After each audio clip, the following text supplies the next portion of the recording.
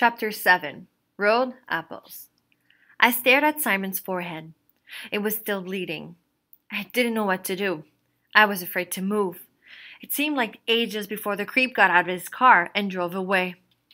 When we were able to sneak out of the Batcave, recess was long over. We ran to the washroom. Simon wiped away the blood.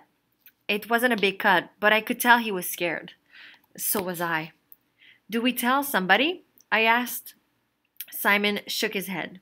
We'll get in trouble for having a secret hangout, and my folks will kill me for spying on that car.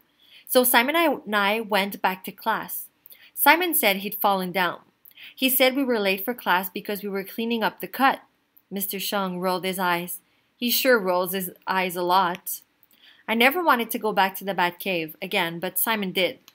He didn't say much, but I could tell he was really mad. Every day he snuck off it by himself and wrote down all the times the car showed up. Why are you doing this? I asked. Who cares about that jerk?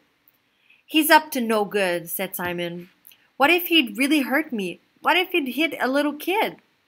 So, are you going to go to the police? I asked. Simon gave me a funny look. No, Sam. The police are coming to us.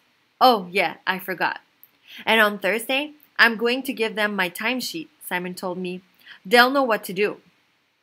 On Wednesday night, Simon came over to my house. We worked on our project a bit. Then we got out the $1,000. I've been thinking, said Simon. We just can't keep this money. We've got to tell somebody about it. I closed my fist around the wad. Man, I did not want to hand it over to somebody. We can't spend it, said Simon. Everyone would ask where we got so much money. I know, I said, but I just like looking at it, holding it, just dreaming about what I could buy. Simon nodded. But I've got an idea. What if we hand it over to the police as part of our project? We'd really surprise everyone, and we get a great mark. What do you think?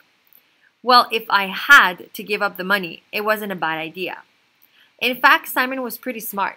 Then I thought of something. Hey, I yelled, maybe we'll get a reward. And so we agreed on it. I said I'd go home for lunch and bring the money back with me. We didn't want to walk around with $1,000 all day at school. So, guess what? I ran home at lunchtime. I opened up my desk. No money. What? I dumped the drawer on the floor. No money. I looked everywhere. I knew that I had put the money in there. Where was it? Who took it? I ran back to school to tell Simon the bad news. He didn't believe me. Oh, come on, Sam. Do you think I'm going to fall for a stunt like that? You're just keeping the money for yourself. You're being a jerk. No, really, it wasn't there. You saw me put it away. It's gone. Simon gave me a dirty look. And then it was time for our presentation.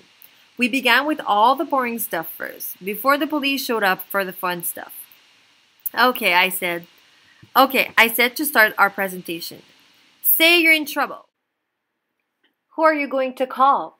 Your mommy, yelled out Jim Brody. All the kids laughed. The police, that's who, said Simon. Yeah, and let me tell you, I said, our work is really tough. Like, we might get a call in the middle of the night to go on a stakeout. Mr. Shang broke in. Are you telling us that you work with the police, Sam? Well, I have in the past, I said, when Simon and I cut some crooks and stuff. But you don't really work with them, right, Sam? Asked Mr. Shang. Well, I started to say. Simon hissed at me to shut up. Then Simon read our report. He told the kids a few things about how you get to be a cop. He talked about how long you have to go to school. Then I said a few things about the kinds of work that cops get to do. I could see everyone was starting to get bored. I looked at my watch. It was exactly 1:45. The cops were supposed to be here. And when you call 911, who's going to show up at your door? Then someone knocked at the classroom door. Perfect timing. I opened the door. But it was only the principal. Simon, he said, the police are waiting for everyone downstairs. Downstairs? Why didn't they come up? I thought fast. Maybe the cops had showed up with their new patrol cars. Maybe they were going to take us all on a high-speed chase. Okay, everyone, I said, let's go. We are about to see how the police do their work, and we all trooped down the stairs. I was leading the way. When I turned the corner into the backyard, I stopped so fast that everybody banged into everybody else. I couldn't believe what I saw. One cruiser was out on the street, and the two police officers were sitting on two really big horses in the schoolyard. All the kids were pushing around me to see. Oh, wow! Oh, cool, I heard kids say. Officer Brandon got down off her horse. I guess you know all about the stable we have at 14 Unit, she said. No, said Mr. Shang. Simon didn't mention it. We shrugged. It might have been in the stuff we didn't get around to reading. Not every unit has a stable, explained Officer Brennan. We do because of all the parks in the neighborhood. Horses allow us to patrol in the park. Then the kids asked lots of questions. Jim had a really nosy question. Is it true that Sam helps you with police work? He asked. One policeman looked over at me. It was the cop who hauled me back to school last week. Sam said that he's been helping you clean up the neighborhood, said Jim Brody.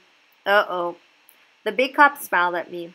We wouldn't want to give away any police secrets, he said. But Sam will soon be working on a really nasty case. Huh? Come here, Sam. Show the kids how you help out with some street-level police work. Huh? I watched as the policeman walked over to the cruiser. Officer Sin, he said, would you please hand Sam our street-level cleanup tool? I watched as Officer Singh got a broom and dustpan out of the trunk. Here you go, Sam, said the policeman. Time to show these kids how you go about cleaning up the streets. He pointed to the horses. Then he pointed to the ground beneath the horses.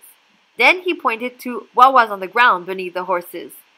We call them road apples, explained Officer Brennan. Better get started.